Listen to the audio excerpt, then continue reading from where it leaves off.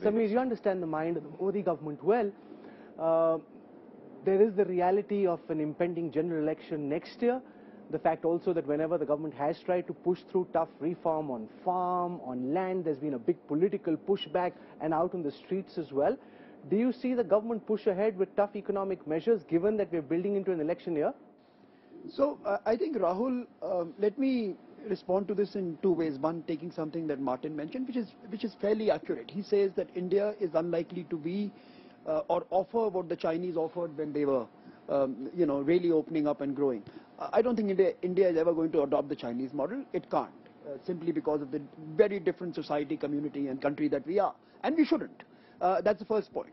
But I don't believe that that is the only template or the one that mercantilist America followed 100 years ago. I think there is an India way, and perhaps when we are sitting here 10 years from now, we might have discovered it. And I can see some elements of it unfold even as we sit today, which is a sectoral openness. So we'll pick our sectors where we want to engage. So, for example, laying the red carpet out for Apple, or responding to energy, electronic insecurity, diversifying the energy basket, going green, not because of the noise coming from Europe, but because it helps in our energy security program. So you will see an India model which will have a degree of openness, a degree of protection for communities. That's a responsibility. So even as we move to, just so that all of us know, even as we move to a $10 trillion economy in, say, a decade or more, we would still be $6,000 per capita income. So there would be a role of the state to protect those who are in the margins. So we are never going to open up our vulnerable folks to the market forces, because never trust a benevolent politician and a benevolent market. Both of them don't exist. So we will have to have a mix of both, and that is going to be the India model. But we are going to do something different. We are the first economy that is really going to change the nature of who we are in the digital age.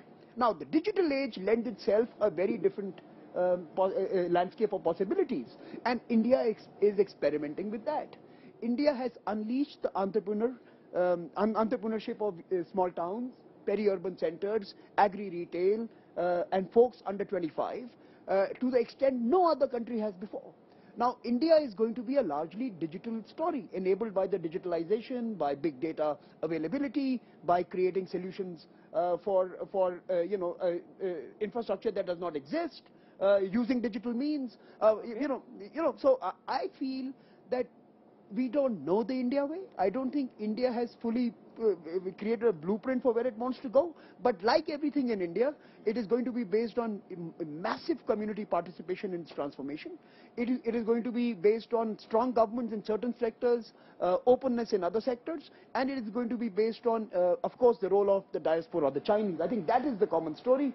We are continuing to see increasing interest by overseas Indians in the India story, sometimes meddlesome, but mostly positive.